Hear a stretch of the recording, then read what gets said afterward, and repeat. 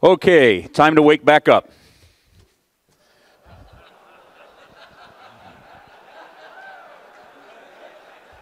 Look, your job as president is done.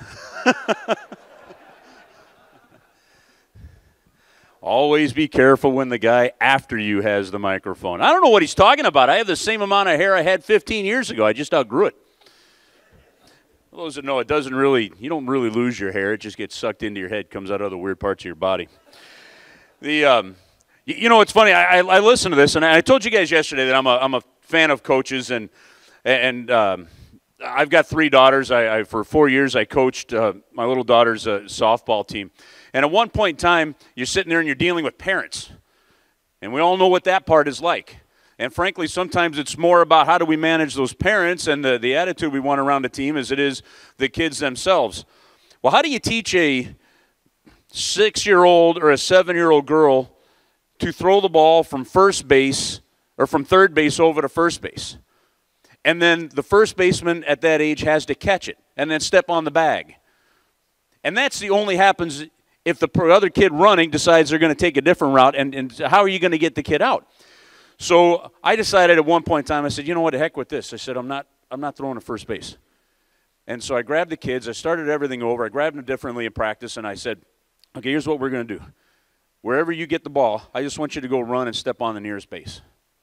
I don't want you to do anything else. I don't want you to listen to your parents. I don't want you to just don't do anything else. When the ball comes to you, grab it, run, and step on the nearest bag. Okay, and I didn't tell the parents initially I was doing this. So the next game comes, and we weren't winning, games. You'd win games, you'd lose games, and the kids are just trying to find some kind of success reinforcement. So the first ball comes to our third baseman. She grabs the ball, she walks over, and she steps on third base. There's nobody on base. The kid runs to first base, and the kid is safe at first base. And now all the parents are yelling, hey, throw to first, throw to first. And I said, you did a great job. And I'm applauding the kid. We're we're hooting and hollering in the dugout. Okay. Next one, kid hits it over to the shortstop. Shortstop was close enough to third base. She runs and steps on third base. Now I got first and second, nobody out.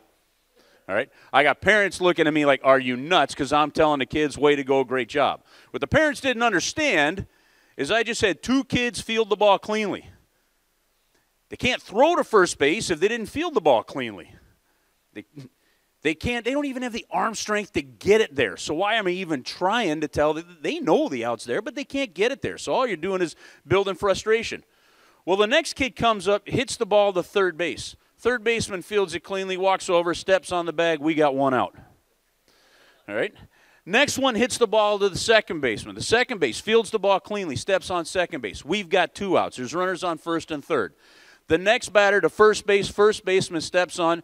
We get 3 outs. We didn't give up a run, and I still have parents all frustrated with me. So after the game, I pulled all the parents together, and I basically said, look, it's like swimming. You don't throw your kid in the pool and say, okay, go do the breaststroke. They don't know. They teach them to float. And then if they can float, they teach them a side lie. If they can do the side lie, which teach them how to breathe, then they start teaching them the freestyle. I figured the kids don't have the arm strength to throw from third base or the accuracy. And even if they did, then I got to rely on this other kid that's 7 years old to try and catch that ball cleanly and step on the bag. Well, if I did short little plays where maybe you throw it underhand to somebody at second base rather than trying to go all across the field, we get success reinforcement. They bought in. We started to just kind of turn things around, and we started winning more games, but it wasn't about the winning for me at that point. It was the success reinforcement of what we were doing, and that was the development. A year later now, kids are getting stronger now. From second base, maybe we're throwing to first, but still on the right side of the infield, on the left side of the infield, we're still keeping the plays over there, and it worked. Now, I don't know if it was the right move. I don't know if people would agree with it or not. All I know is we were moving these kids along in a process. That's the challenge that coaches have. Now, the challenge that other coaches have is when you get kids to a certain level, how are we going to keep moving them up? Well, our next guest is going to tell you kind of how he does it. Don Granato is really one of my favorite guys that I've met in this business. I had a pleasure working with him for 1 year when he was here in St. Louis, and he's one of these guys that when you would go to the rink as a broadcaster, assistant coaches are invaluable to help you with information you may need, questions you may have, because you want to make sure you're putting the story out there right. But just the attitude was spectacular. Always smiling, always willing to talk, always saying hi, and always just being a part of everything and willing to help in everything more than just what was going on with the coaching duties. So now the assistant coach at the University of Wisconsin. Of course, he's been a head coach at different levels in the American Hockey League and most recently 5 years of the National Development Team program. And then let's go back a little bit further in 1990 when he won a national championship at the University of Wisconsin. So in a pretty cool move to be able to go back to Wisconsin and work with his brother and turn that program around. And rather fitting, Donnie, we've got a Wisconsin shirt sitting right here in front for you. So let's bring up Don Granato and let's hear of welcome Don Granato to the stage, and he'll tell us more about development of kids.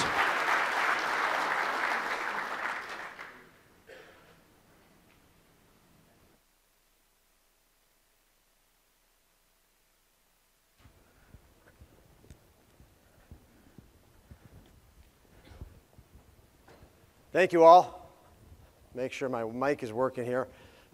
Great to be here. The presentation says finding clarity and focus for a coach. I'm going to wish myself luck on that because I've been trying for 20 years or better. I know you had a great week. I know you've had great presenters. I'm very excited to be here, certainly amongst that group and without question in front of you guys. As our president, Jim Smith, just said, with USA Hockey, and Chris just said, my 5 years at the national team and working for USA Hockey was amazing. It was tough to leave. I knew it was going to be tough to leave whenever I left, but it was a great spot to work, and I benefited greatly from the work that everybody did in this room. So just to start out, I want to thank everybody for their passion. You're not here if you're not passionate about the game. And not here if you're not trying to get better. And that's something that can never go away. We always have to get better no matter how good we think we are. Someone's going to pass us if we don't get better and better. But that's why it's neat for me to be here. I've kind of hoped to live my life that way. I like being around people that are passionate about the game as I am. So again, just the topic there, we're gonna jump around.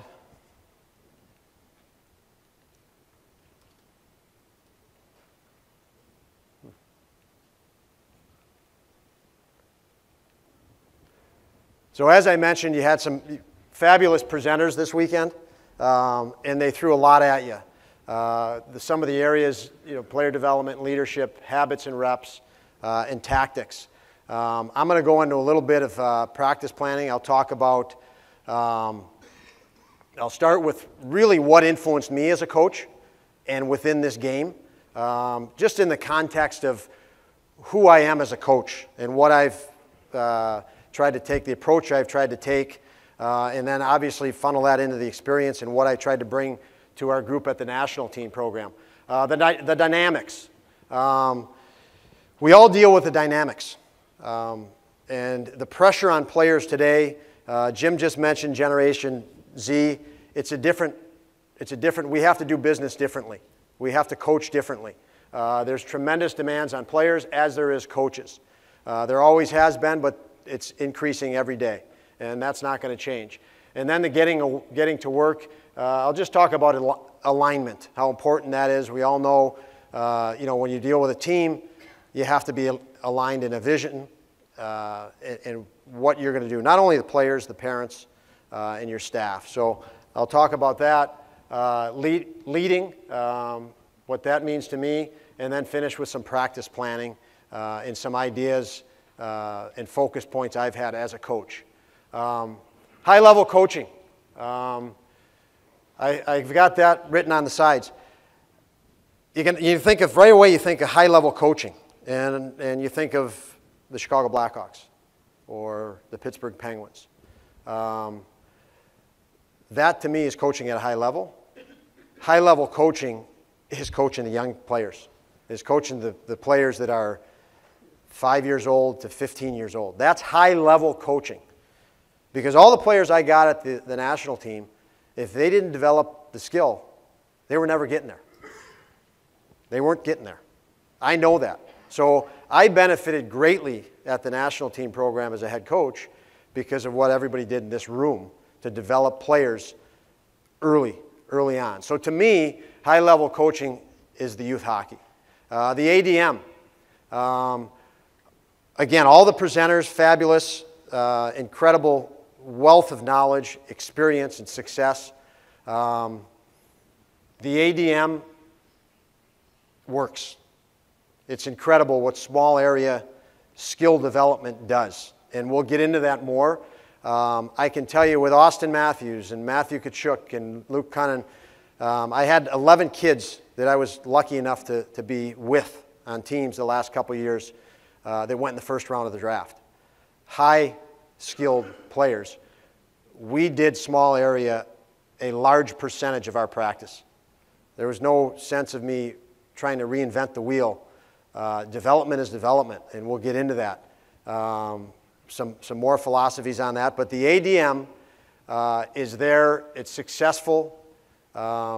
If you're coaching younger teams, keep that philosophy. And I put our other logo down there is USA Hockey at large. And the top I've written down or typed in, stronger every day. We are stronger every day. I've been asked to speak to groups in Sweden with the Swedish Federation, the Finnish Federation, the Swiss Federation. It seemed like every time I'd go overseas the last couple of years, they'd say, hey, will you talk to our coaches? And the reason being is they want to know what we're doing at USA Hockey. They see it, they feel it. Canada sees it and feels it. We are impacting the world of hockey, and it started with the ADM, which is, again, you guys in high-level coaching. It's tremendous to see. It's even better to feel. You know, I love Canada. I'm glad Canada's here because it's an incredible, incredible hockey environment, but they're our competitor, and I know they feel pressure from what we're doing here, and that's awesome. That'll make us all better. So, again, great job. A little bit of my background. Got talked into the next couple slides from a good friend of mine who's out here. I came in yesterday. I'm sorry I missed the first couple days, but I asked this good friend, Lieutenant Colonel Sean Brazel, who's helped me out at the national team. Just retired from the military. Coach, thank you for your service. Where are you at? Thank you.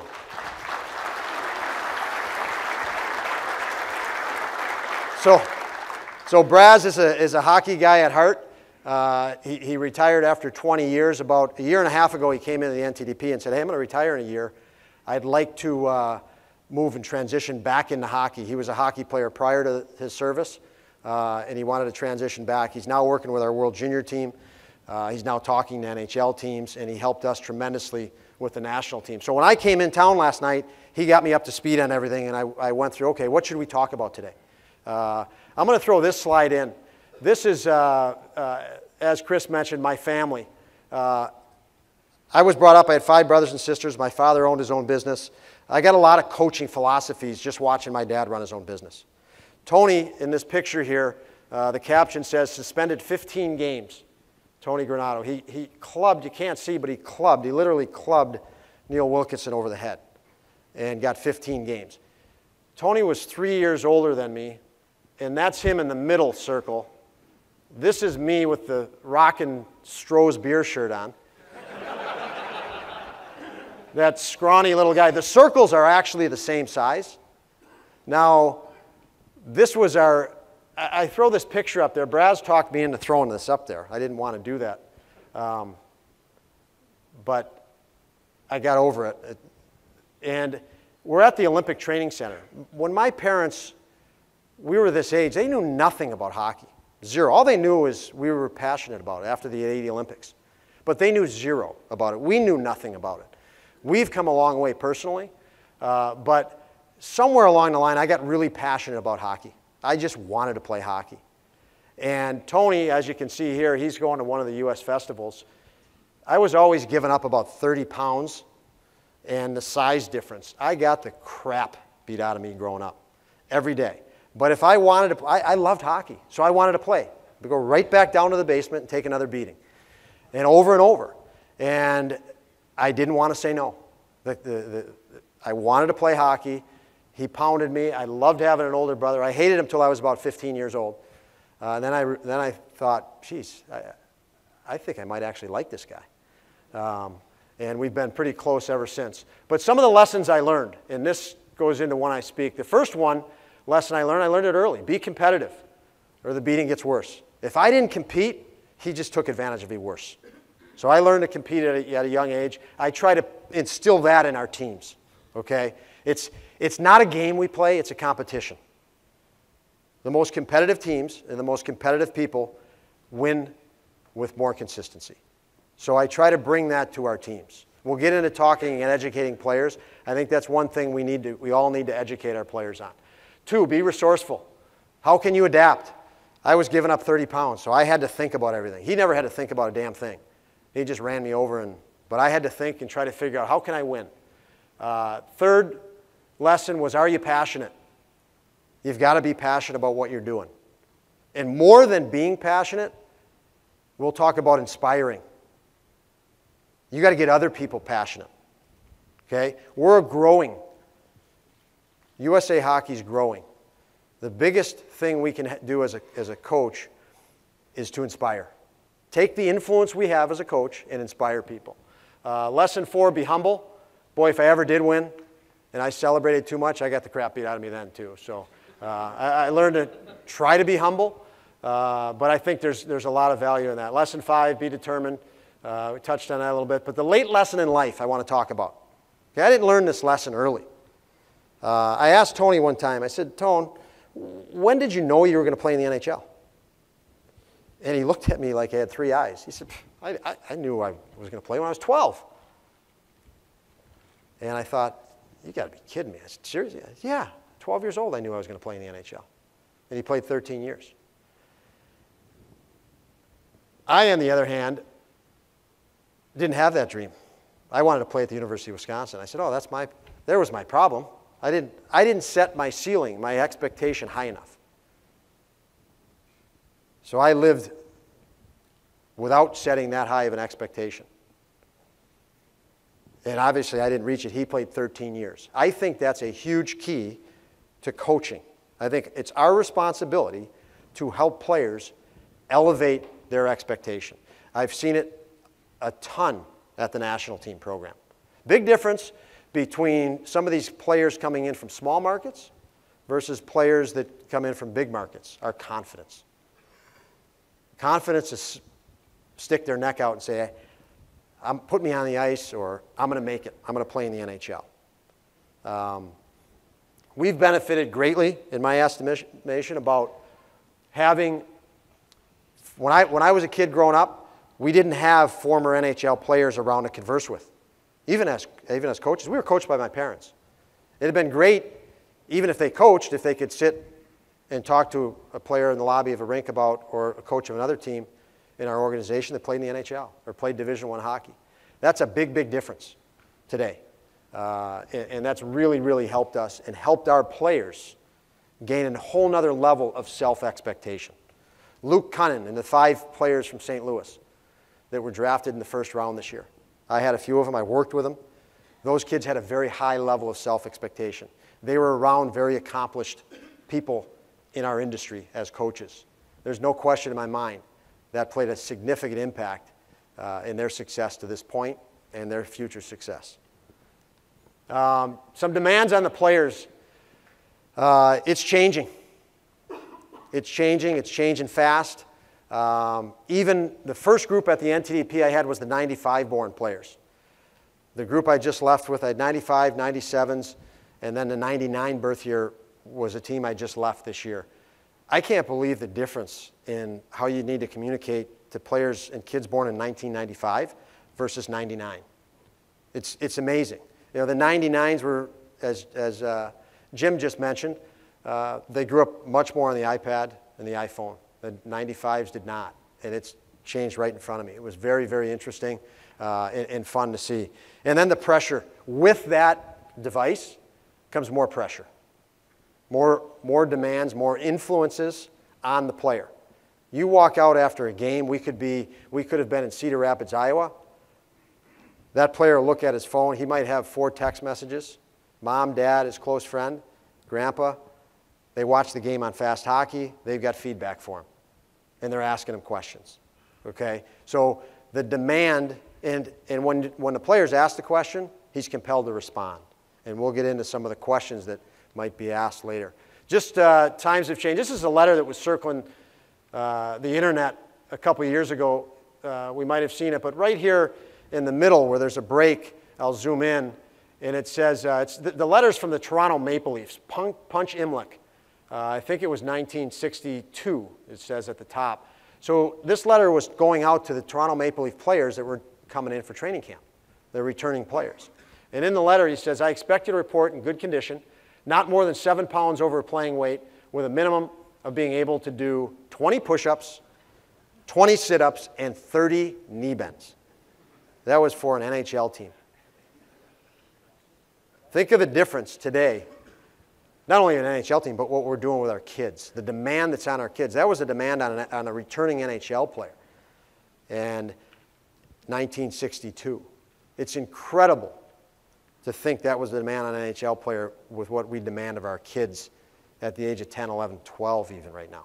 So it's changed. We have to change. The red circles are what's influencing our players. It's very important for us to know what's out there. What are the circumstances that we're coaching under? And influencing our players, obviously our family, friends, peers, your hockey teammates, friends at school, social media, as they get older, advisors, media, fans. We don't have any control or very limited control over those as coaches. So all those red dots, they're going to influence our players. As I said, those text messages after a game, how come coach didn't use you in the shootout? How come you weren't on the power play in the last 5 minutes? Those are going to influence our players. That's just the parameters we're working under. That's not going to change. The blue dots are what we have some control over. Our organization, our coaching staff, our culture. Those are the areas that we have control over, that we need to focus on to help influence our players. This is a questionnaire. My goal was to have a relationship with players that the players knew when they came on the ice it was business, and off the ice the coaching hat came off. We're people, we're living. How are we going to enjoy life? How can we enjoy life? How can we grow as people? So I got a lot of information and feedback from our players. They were great. This is a survey I gave the 95 birth year at the end of their 2 years at the NTDP. I asked them from the list, who's likely to confront you with questions or statements on things that are out of your control? Questions like I just said. How come coach didn't put you in the shootout? How come you're not on a line with so-and-so? And the player is sitting there. You might get this question right after a game, and how does he answer that question? The coach is an idiot? I mean, how do you answer that? And so you're putting the player, if you're asking that question, right in between, because he feels like now he's got to give you an answer. That's pressure. That's pressure on a player. We've got to recognize that as pressure on a player. So on the list here, from the list, who's likely to confront you with questions outside of your check all that apply? 9 players checked family advisor, asking them those type of questions where they feel compelled to answer. Mom, 9 players checked mom, and 14 players checked dad. So it just goes to show you the influence. Now I got a couple of masks up there with different faces. What I found in working with these elite level athletes was they felt that pressure. I received more than a handful of phone calls with a parent worried about the emotional state of their son. The NTDP is a very intense program, very demanding program. And I'd get a call every now and then and say, and it'd be a mom or dad concerned, say, really, I'm really concerned about Johnny. He won't talk to me. He's withdrawn. He walks away when we try to start talking about hockey. I don't know. And my response is, okay, we'll keep a close eye on him. I'll talk to my assistant coaches. We'll watch him. And wouldn't you know it, that's a conversation usually that happens in the morning or the afternoon, early afternoon. And almost every case, we see the kid walk in the door, or I'll ask the assistant coaches, yeah, he's great. And the kid will walk in the door. One day that happened, and the kid literally walked in our front door at the NTDP 10 minutes later. Hey, coach, how are you? But his parent was telling me how miserable he was. Well, he was miserable away from the rink because he had to answer all the questions of what I just said. And he didn't want to answer them. He was sick of trying to answer them. He just wanted to be left alone to play hockey. But when he walked in our door, he knew where he stood with us. And that's our job as a coach. The player needs to know where they stand with us. And more than that, they need to know we value them as a person and as a player. There'll be another slide on that from Phil Jackson, but very important. And when you do it, they're happy. They should be. They should be happy when they play hockey. It's a great sport. It's our job as a coach to get them to enjoy it, certainly at the levels we coach. The pressure on a player. Okay, this is just a quick look we did. I'm going to zip through the next few slides fairly fast. I did a presentation on this, on how hard it is to make the NHL for a player a year ago with USA Hockey. That's online, and it's much more extensive than I'll go into today. But this just gives you a good look. The big number on the bottom, 1,362. That's how many players were drafted from 2000 to 2008 in the NHL draft picks, that never played a game in the NHL. 1,362. So you think of how exciting that is on draft day. We got drafted. I got drafted. Your family, your relatives, your friends, everybody's excited. And 1,362 of those guys didn't even play a game in the NHL. And we looked at this is probably 2013, I think. It was 5 years after. So there might be a couple that did make it, but pretty much that number. Another 193 played 10 or fewer games. I can tell you, if you're competitive, you're happy to be in the NHL, but if you play fewer than 10, you're no longer happy to have been there. You wanted more. So that brings that total to about 1,555 players. That's a lot. That's hard. That's hard. If you want to play in the NHL, you got to take somebody's job. That's an NHL roster a year ago in the playoffs for the Chicago Blackhawks, and those numbers are the numbers of years those players have played in the NHL to that point. So if you look at the first line of forwards, Marian Hossa has been in the league for 17 years. So if you want to make the NHL, you're dealing with limited roster spots. There hasn't been a roster spot available earlier. There's been one less in the NHL for 17 years that Marian Hossa has been there. There's not turnover like you'd think there's turnover, like the kids and players are accustomed to year in and year out. So you can see the challenge of that. And on the defensive side, the same thing. Teuvo Teravainen is the guy in there in one year. First year in the NHL. They recalled him. He was in the lineup that night. This was against Nashville in the playoffs a year ago. He got called up from the minors. Versteeg or Carcillo was injured, and he got called up. So there's a guy, Teuvo Teravainen, was a first-round pick, excited on draft day, sitting in the minors in the American Hockey League and not in the NHL. Not in the NHL because he wasn't given an opportunity. So that's a big difference as you move up. And our players want to move up. That challenge to get a roster spot in the NHL. To stay in the NHL, obviously, as I mentioned, you've got to take somebody's job. Like Teuvo Teravainen, you have to be given an opportunity. So if you're in Rockford and you're pouting because you're in Rockford, you were a first-round pick, and I can guarantee you, if you're in the American League, there's guys that were picked after you in the draft, second round and third round, that might be up in other organizations. And you're going to have to deal with that. Again, that player is going to get questions. How come you're not up? So-and-so is up with this NHL team. He was drafted 3 rounds after you. And you've got to deal with that. So when you get called up, you're going to be given an opportunity. You've got to be ready for that. You've got to be prepared to seize that opportunity. Might only be 4 minutes of ice time, but you've got to do it. On that note, to be able to seize opportunity, I put this fairly crude grid together last night on talking on this. If we look at the grid on the right, in the yellow there is youth hockey games. I worked with a youth hockey organization about 5-6 years ago. They had become and observed practices, so I watched 6 to 8 practices, and then I watched 6 to 8 youth games. Never did I walk out of the rink. Well, I watched the practices and I saw coaches were working on systems. Not extensively. There was a lot of ADM and a lot of skill, which was awesome.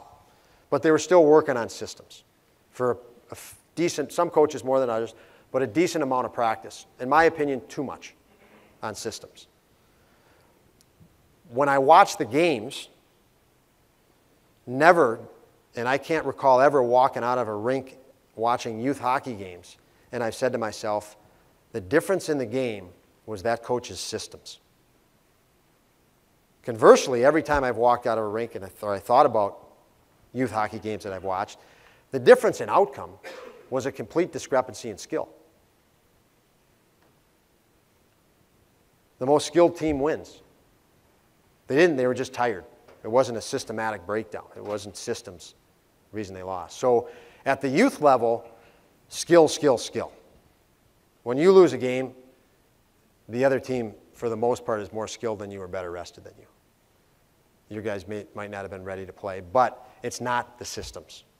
If you think about the NHL level, Mike Babcock, one of the best coaches there is, went to the Stanley Cup Finals twice, in 2008, 2009. And he hasn't been back to the finals, but he's run the same system. What does that tell you? It's pretty simple. Even at that level, the skill is the difference. Arguably, the market says he's the best coach in the world. Deservedly so. He's probably the highest paid coach. He just finished 30th in the NHL. If you don't have the skill, the system doesn't run as well. Now, he's won 2 Olympic gold medals in between the Stanley Cup appearances. He had the skill. The system worked better. So any system you run, the skill's going to enhance what you're running. So again, I press on you the ADM and skill development. Now when you get into the blue area, junior hockey, college hockey, and the red area, pro hockey, there's a lot of other components. You're not going to get a chance there. You're not going to get a chance at the NTDP. That's why I say high-level coaching if you don't have skill. So to get there, you have to have a certain level of skill. And you're going to gain some game knowledge as you go through youth hockey, certainly. You're going to gain some system knowledge. But the best players, I threw the Hobey Baker. This is the Hobey Baker trophy here. I threw that down there. One thing that fascinated me when I coached in the American Hockey League I'd bring the players in that we'd sign. We'd sign college players at the end of the college season or sign a player out of major junior. And I'd ask the players. They were the best players on their teams, obviously. We just signed them. In my time coaching the American League, I had 6 different Hobey Baker winners that actually played for me. So high-profile guys. And I'd ask them, what systems did your coach run? I was curious. I asked the question out of curiosity. And wouldn't you know it, they looked at me, and you could see the sweat on their brow. He's asking me about systems. And they'd, we ran this one face-off play. And that's the stuff they could remember. They could remember systems. They were the best players. They didn't have to pay attention. I tell our kids all the time, and part of educating them, if Evgeny Malkin goes out on the ice and he gets scored on, now I won't speak for Mike Sullivan. He's a pretty damn good coach. But just look at it from a theoretical side. If Evgeny Malkin goes on the ice and he gets scored on, comes back to the bench, Sidney Crosby's on the ice now, you're down a goal and you're Pittsburgh, aren't you putting Evgeny Malkin back on the ice? You're down a goal. So your best players, when you're down goals, and your most talented players, they're back out there. They don't really have to pay attention to details. Their skill is better than their competitors for that ice time. So when I'd get these players at the American level, they're always the best players. So they actually lacked game knowledge and some other things that we'll talk about, but it was a challenge for them.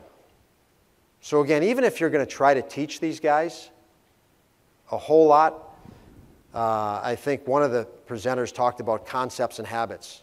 That's what you need to teach them.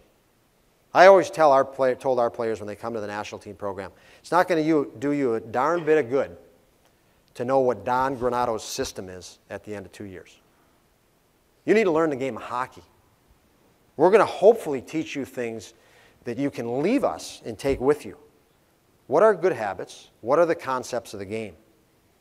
What are the concepts of competition? Those are the things that we want to impart on our players. Okay? And when you get to the top levels, everybody thinks that talent equals effectiveness. Talent gets you that job in the American Hockey League. But now everybody's skilled. And if you think about it, the most skilled players at the lower levels, they were productive in large part because they beat players, they scored goals against players that aren't going to be at the next level. So when that player moves up, when those players came into the national team with us, now they need game knowledge. Now they need to learn about what is my identity. How am I going to be effective helping us win? Okay? Just to zip through the NHL, scouts and agents, they're worried about potential. What's the ceiling? What's the ceiling?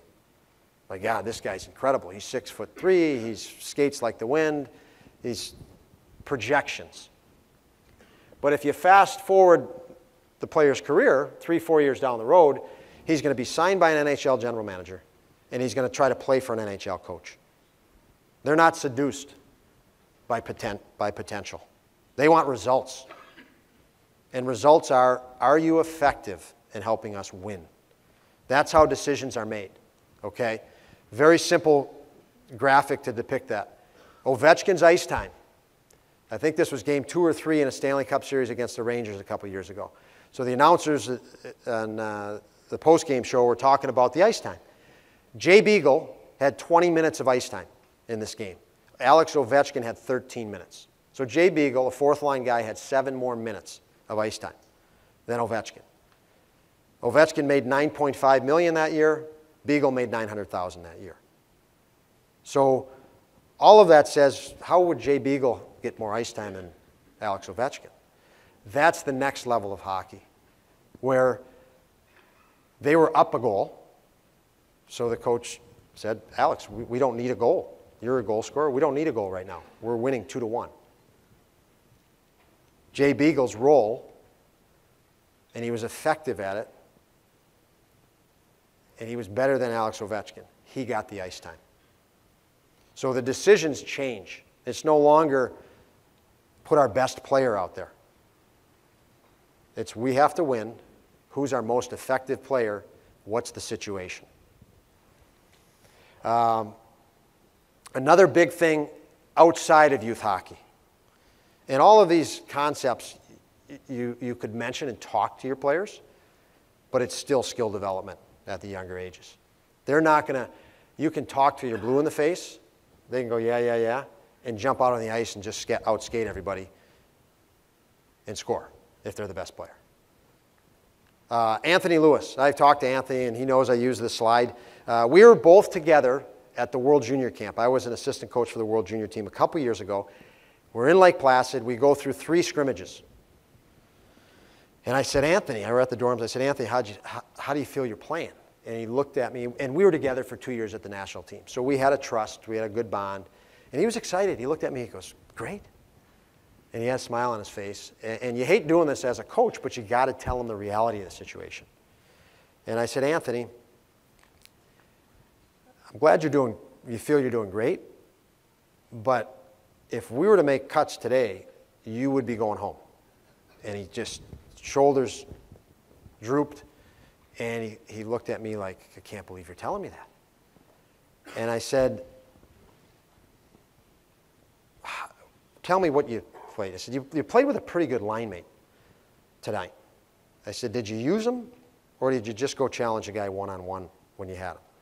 His line mate that day was Austin Matthews. But Anthony wanted to try to make an impression and make the team. So he kept taking the puck to a defenseman and try to beat him one-on-one and looking off his line mate, who happened to be Austin Matthews. So he had great hands at youth hockey. And I said, Anthony, if you're trying to make this team with your great hands, get in line. We've got great hands out of Jack Eichel, Dylan Larkin, Austin Matthews. These were the guys in tryout camp. Sonny Milano. So I named him. He knew all these guys. I said, they all have great hands. And he kind of put his head down. And I said, what attribute do you have that all those players with great hands that you're trying to beat out with great hands, what attribute do you have that they don't have? Because you're right, you had great hands at the youth hockey level. And he kept thinking, I said, we've gone over this, Anthony. Speed. I said, you're close. And for him, it was quickness. I don't know that there was anybody in our World Junior camp as quick as Anthony Lewis. Dynamic quick. So every time he went and challenged a defenseman one-on-one and Austin Matthews was standing there with incredible hands, he could have punched it to Austin Matthews and it could have been in his foot. He would have kicked it up. Anthony darted around the defenseman because it's quickness. Nobody's going to keep up with him. So for him, he needed to learn he's better without the puck for an instant. Because every time a pass is made, everybody turns, and he can take advantage of that with his quickness. Just a give and go. So he had what I would call an identity crisis. His skill set at the previous level, he thought, was the same skill set he could impact the game at the next level. It's going to be hard for him to get a roster spot at the NHL if you think all your attributes carry over to the next level, because they don't. So for him, he did great the next day. He was great for us on the World Junior team, but it was a process for him. It's a process that all these players will go through. Demand on coaches. We'll go over system scenarios, practice opportunities, and then influence and time to influence. Phil Jackson. This is a book that basketball is about 20 years ahead of hockey in dealing with all this egos and crisis and management of that. And Phil Jackson, I think, is one of the best. Loved reading his books. This was one of his first books. And in 1987, he said, before joining the Bulls in 1987, I was ready to say goodbye to basketball. Let my 20-year career in the sport become history. Over the years, I'd grown disenchanted with the way money, power, self-glorification tainted the game I love. So that was Phil Jackson. It's a great book. Again, I think it's 20 years ahead of basketball, the issues they've had to deal with. We're just starting to deal with some of those issues. So I think this book specifically of his provides some great insight. Great insight, and I love his philosophy on coaching. Systems. So if we just look at systems, we'll go back to systems and coaching now. We went from players and the demands on them to coaches. So active flow situations in the game. So you should have a system for each active flow. First of all, start with manpower. You're going to do things differently if it's a 5-on-5 or a 6-on-5 or a 5-on-4 or 4-on-5 or 3-on-5 or 5-on-3. So you've got all different manpower situations. How you break out, how you end in zone, how you back check, forecheck. So, and then possession. Do you have the puck? Do you not have the puck? Does the other team have the puck, or is it a neutral puck? So if you multiply all those together, I think you get 135 different scenarios that you'd have to have a system for. 135 different scenarios. I mean, you need a system when you're 5-on-4 entering the zone, and 5-on-4 in the offensive zone, and 5-on-4 in a breakout. You need a system for all of that. So that's 135 potentially system focus points, implementation. Now you add up face-off scenarios. So the other one was flow of the game. If you had face-off scenarios, you get the manpower again, win the draw, lose the draw, and the different zones, offensive zone, neutral zone, defensive zone. There's 270 scenarios right there. So you've got, on the right side, 405 different situations. How do you simplify 405 different situations? The obvious answer is you can't. You can't do it. There's just not enough time. But that said, how little time is there for systems? This is a couple schedules. The Toronto Maple Leafs schedule. And I just pulled this off the internet a few years ago. And the schedule on the right is the schedule I had coaching the American League. And it dawned on me, all this pressure. You know, how in the world? In the American League coaching is a real challenge because you want to implement systems. If I sat here and listened to the guys that spoke, and I have in the past, and you're so excited at all the new information, power play this, and enter in the zone this, and neutral zone this, and you're excited. You want to implement all this. So I looked at, on the right, the American League team I was coaching. And in the American League, you don't get your players until the very end of an NHL training camp.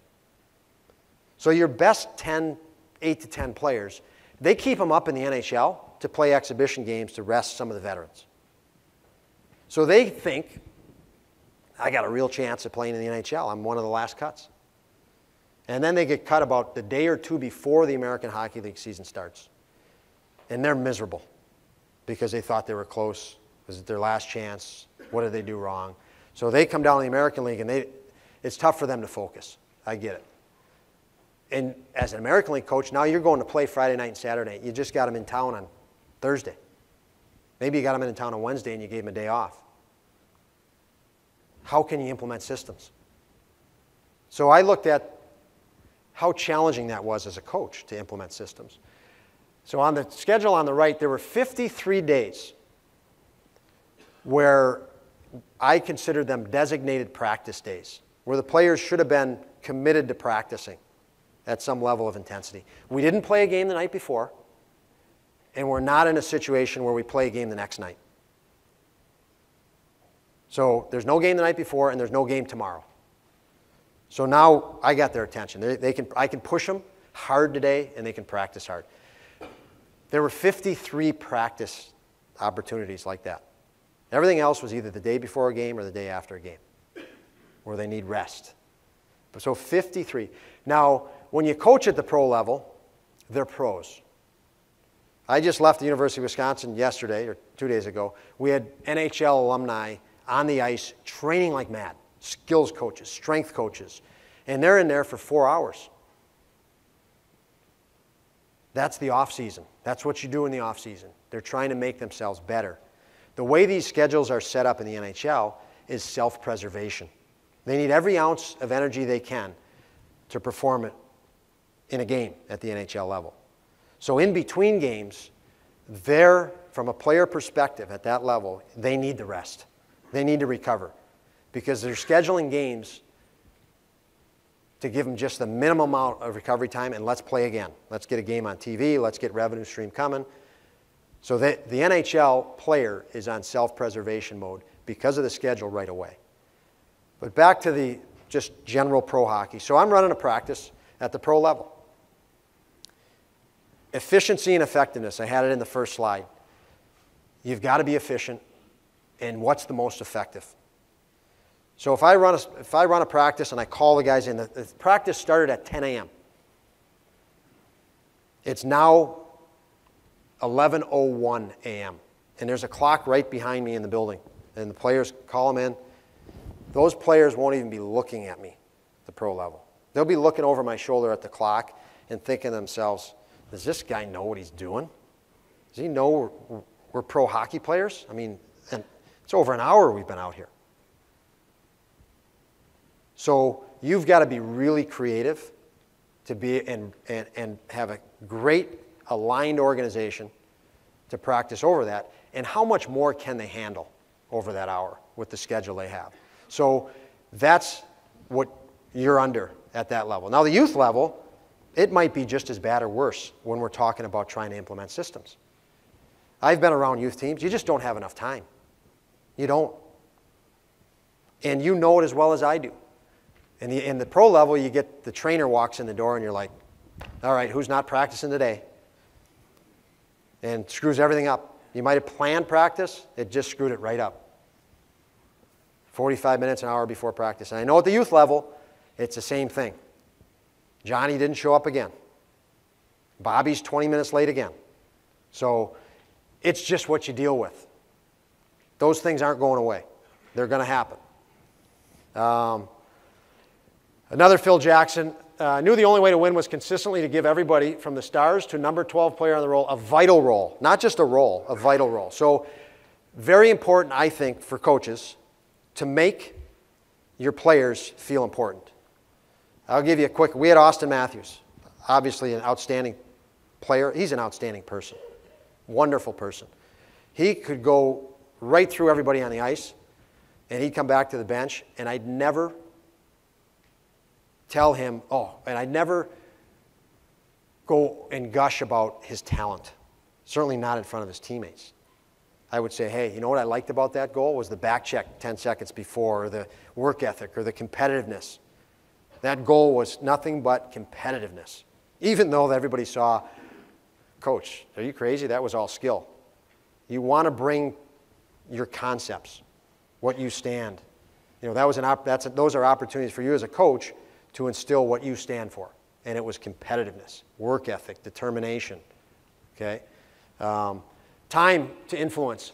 There's probably a 3-hour window when you're at the rink, when the player's at the rink. That's it. It's all you have to influence players. We saw all the influences they have on them.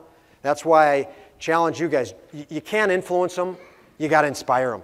Inspire them so when they walk out of the rink, they want to talk about what you just did. They can't wait to come back. They're excited with what's laid out. I want to get back to the rink. You're not going to do that. You know, coaching in the position is a position of authority. But that doesn't mean you're motivating or inspiring.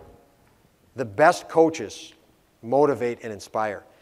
And even though you only have them at the rink for 3 hours or 1 hour, how are you impacting them the rest of the day with what you did at the rink and how you talk to them and what energy you brought to what they're doing? So to me, that's very important. What's happening? Okay, again, influencing forces the player's beliefs and then actions. So that's kind of just the dynamic that's going on behind the scenes. So everybody that's influenced them. So that's why you want to influence your players. Don't just say, oh, I got 1 hour on practice. Make it a great practice. Make them look forward to coming back. Make them talk about it in the car. What's our job? Is winning our job? I've always looked at our job as a coach as increasing our chance of winning. Who knows if you're going to win? The referee could be awful. This could happen. That could happen. We don't know if we're going to win the game. Our job is to increase our chances of winning. Prepare, compete, execute. But at the end of the day, this graphic up here, one of the teams I had, we lost a U18 World Championship, a gold medal. Gold medal, we lost the game. I felt terrible for our kids. It was awful. But if you look at the graphic, we outshot them 35-12 in the gold medal game. 35-12 we outshot Canada in Sochi, and we lost. Even to this day, I don't agonize over it. The guys played hard. They executed what they could. We eliminated Russia in Russia 2 nights before. Huge peak. But our guys left it on the ice. Sure, you're going to say, oh, we could have done this and should have done that. It's natural. But at the end of the day, I've never felt bad as a coach when our team competed, when we did things to increase our chance of winning.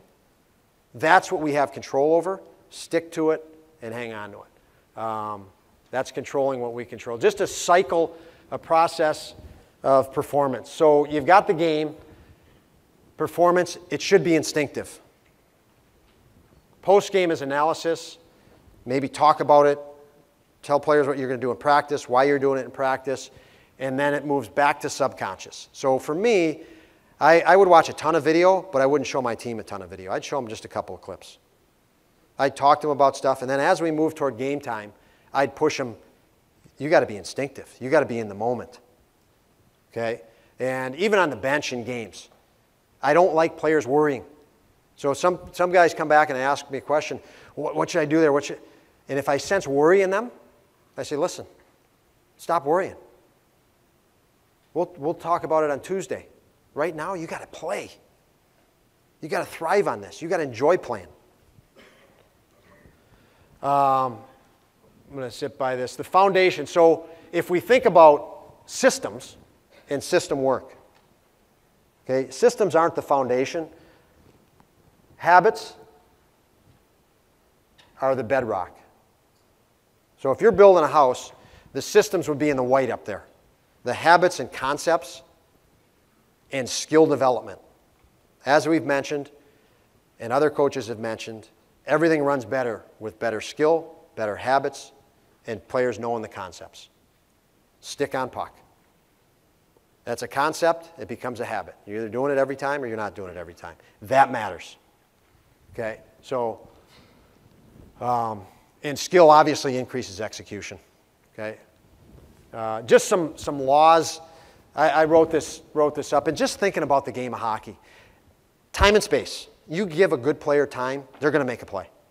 You take time away and space away, okay? And that's what the good teams do. That's what good systems do. They want to take time and space away. Better players and better skilled players, they operate better than another player in limited time and space. Patrick Kane, if you jump at him too quick, doesn't matter if you're confining time and space, he's still confident, his skill level's high enough, he's going to make a play on you, okay? So players are basing their decisions in the game on time and space, actual and perceived. So if I think a guy's coming to hit me, I'm getting rid of the puck. Now, I might not have needed to get rid of the puck. It's my perception that this guy was hitting me. You're more skilled. The more you develop a player's skill, the more confident they are to possess the puck. I talk to our players about scope. If your scope is the guy right in front of you, and this is your world, you're in trouble. You're not going to play the game at the next level. And the more skilled player has a wider scope. He can see more of the ice because his skill, he sees the player in front of him, but the player's not a threat because he has the skill to either protect himself or move the puck. The player with less skill, that guy right in front of him, is a greater threat. So that's an indication of the skill level of the guys in your team as it relates to your level. Okay? And that would be something for you to assess. Just a plan, and again, I have efficiency and effectiveness up there. Just some things now. We'll move into coaching at the NTDP. Our philosophies as a coaching staff, I had some great assistant coaches with me over the course of 5 years. We put all this stuff together.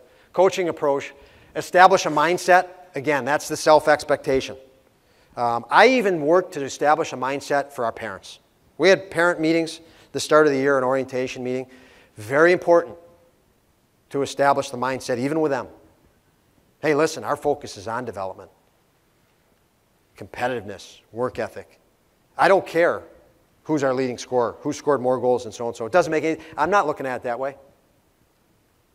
So you're setting a tone and you're managing some expectations, okay? Mentor. When we get these players into the national team program, it became evident right away that they hadn't made life decisions for themselves. So we did more mentoring with that than we did actual coaching of hockey the first 3-4 months. Okay? Provide insight on what's ahead. That's some of the stuff I talked about earlier. Inspire, make it fun, and then progress. A lot of guys think, I had a high school friend of mine, coach, that's a friend of mine, coach in high school. He's all worried. He says, Coach, we got some kids that I just don't know how committed they are on my team. I want to win a state championship. I said, Matt, let's just say hypothetically, 1 to 100. The team that wins it, they're going to run at about, just a sheer number, 65. They're going to hit for efficiency and effectiveness.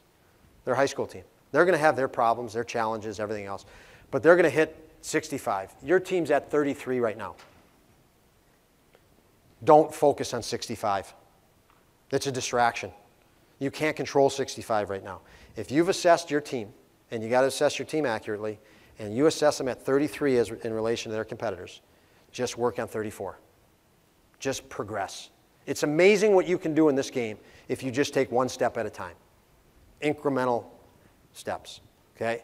Because you're going to get frustrated, and that frustrated is not going to inspire anybody. Frustration. So a little bit on mindset. If you listen to the media when you watch NHL playoffs, you'd think that, my God, and this is what influences you. Their power play is terrible. They're never going to win the Stanley Cup. This is Stanley Cup winners, where they ranked in power play in the playoffs. The last 9 Cup winners. There was one Cup winner that was 5th. Everybody else was below 5th in power play. 10th, 12th, 13th, 14th, 6th, 6th, 9th in the power play. But if you listen to the announcers, well, they're not going anywhere. The power play's terrible. Really? Because you can see. So, point in this slide is caution on what influences you. Because I can tell you the stat that really matters in the NHL playoffs, ability to score 5-on-5. If I put a screen up on that, I've watched it for 10 years now, close.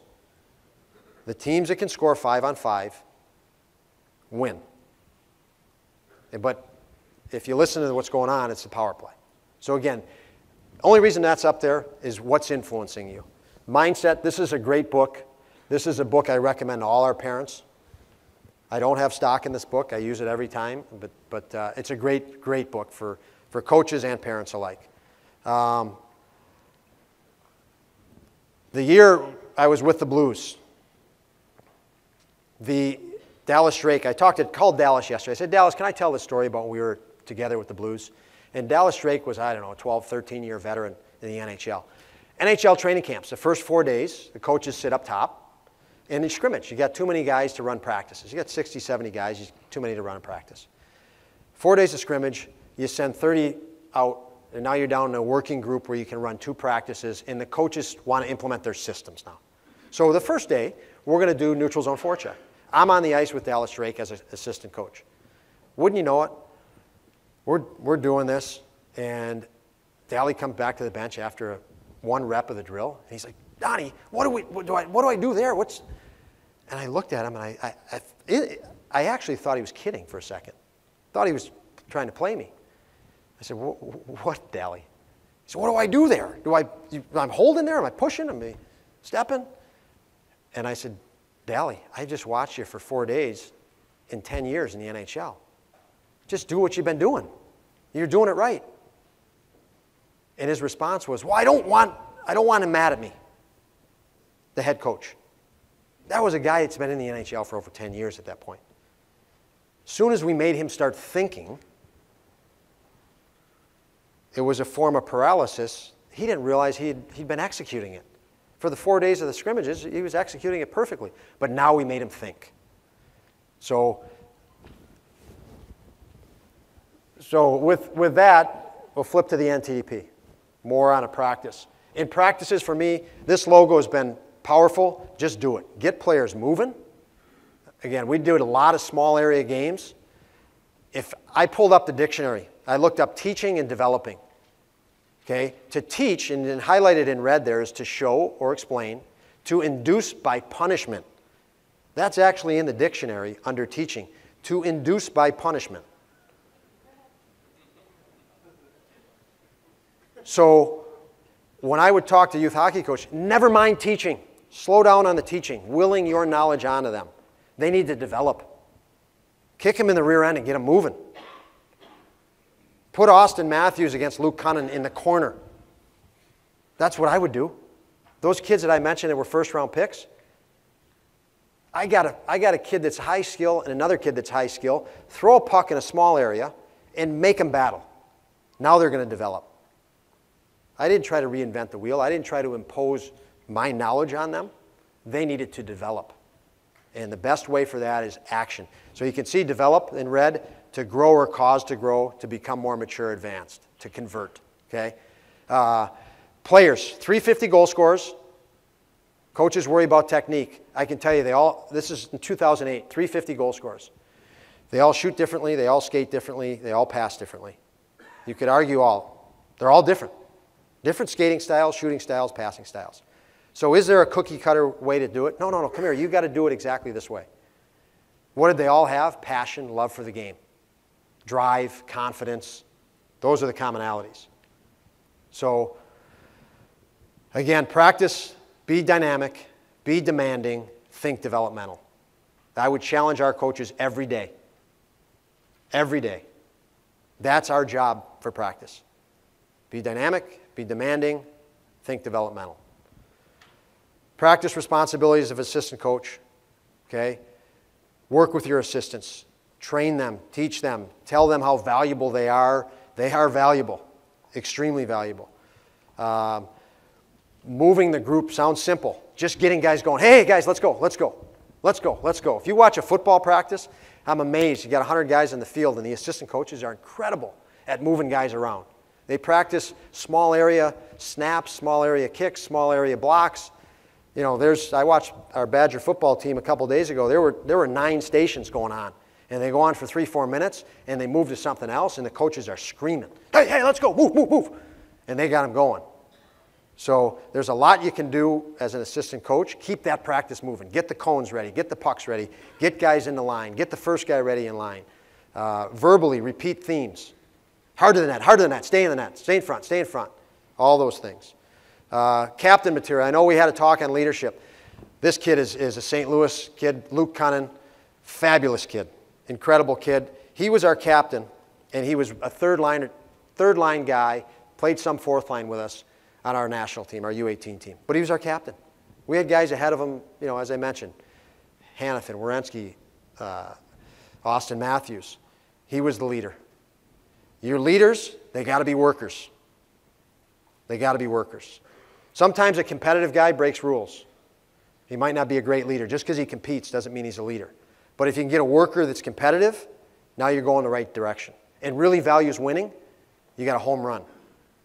And then the last one is ability to separate personal and professional. Where he knows I'm driving him when we're a coach on the ice, but off the ice, he's not afraid to walk in my office. Hey, coach, this is what's going on. So that's what I look for in leadership. He was incredible. And then to finish, the standard. So when I have a team, what I think is really important to pose to the players all the time, are you helping our team, and are you making yourself better? And you can say that to them every day. How are you helping our team? Are you pushing that guy when you go against him? And are you making our team better? Or are you making yourself better? To me, that's a foundation. So I thank you all for having me. I certainly thank USA Hockey for having me. I hope that was helpful, and I wish everyone the best.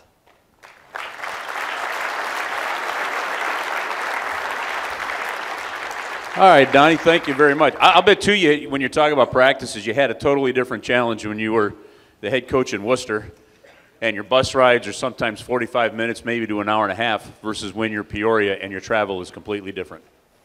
Yeah, I mean, it's an adjustment, Chris, where you have to adjust to things as a coach and then figure, okay, the situation is this now. How can we maximize the opportunity that we're left with? But when we were in Worcester, you're right. We had 13 hotel days on the road the entire year because geographically we had so many close opponents, which was awesome for development. Makes a big difference. Folks, let's thank Don Granato for coming by. Now, before you go to your breakout session, I'll give you the rooms here in a second. He talked about the influence that broadcasters have, so we can put our Vulcan mind probe on you all with our stats. But Ken Wilson, longtime broadcaster for the St. Louis Blues, excellent broadcaster. He gets pulled into a meeting. This is right before the playoffs start. I'm convinced to this day that this is more of an agenda than it was an actual happened. He gets pulled into a meeting with himself, the executive producer of Fox Sports Midwest.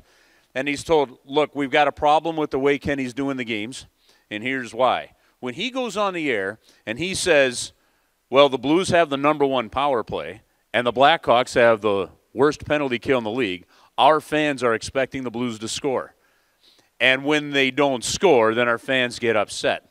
Now, I can tell you, my time here with the St. Louis Blues, I've never been told what I can and cannot say on the air. As a matter of fact, it's just the opposite. I've been pulled into a meeting before and said sometimes we take it too easy on guys. But the same guy that told me that is the same guy running this meeting with Ken Wilson. So Kenny goes, are you kidding me? Like, it's just the stats. It's not – I've got nothing to do with that. I mean, if they score, they score. If they don't score, they don't score. And so, smartly, the executive producer of Fox Sports West says, why don't you show me some of those emails? Because he didn't believe this junk either. And naturally, the emails weren't readily available to be seen. But nonetheless, Kenny says, in a way that only Ken Wilson could do, and Chris back there would know, listen, okay, no problem. I'll take care of it. Well, unfortunately for the Blues, Kenny was going from that meeting out onto the stage as we're about to begin the playoffs for a pep rally. Bernie Federko knew nothing of this meeting that was happening between Kenny and the bosses. Bernie gets up in front of 1,000 people outside of Scottrade Center, then Savas Center, stands in front of them, and we're about to, literally, the playoffs start in about an hour and a half. Bernie, playoffs are here. Or Bernie says, Kenny, the playoffs are here. How do you think the Blues are going to do? And Ken Wilson stood right in front of 1,000 people, right outside the building, an hour and a half before game one, and goes, Bernie, I don't think they're going to win a game. True story. Actually stood in front of everybody and says, I don't think they're going to win a game. How's that for decreasing expectations? And he walked right off the stage. You can't make that stuff up. But so I guess we do have an influence over some things. All right, let's go to the breakout sessions here, and then one more speaker afterwards.